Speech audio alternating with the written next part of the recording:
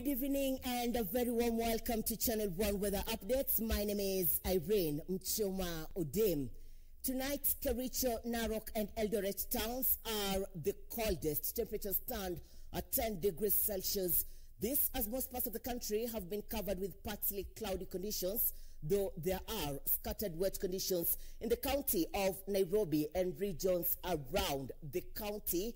There are scattered wet conditions in the southeastern lowlands. The Lake Basin region is experiencing showers accompanied by thunderstorms over few places, and that is how the night will be.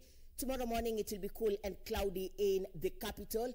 Similar weather conditions will prevail in the counties of Nyeri, Meru and Machakos and counties around those areas, and your clouds from wherever you will be would be looking more or less like this. This is what we experienced today, and we are not expecting many changes from what we had today, though there will be rains in Machakos, Nyeri and Meru during the early morning hours.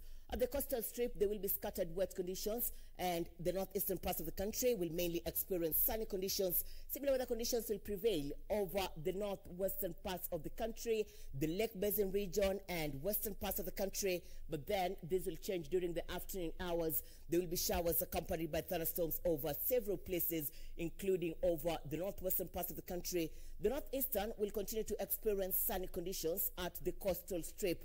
Though there will be scattered wet conditions, sunny conditions will dominate the regions during the afternoon hours. Similar weather conditions will also prevail in the southeastern lowlands.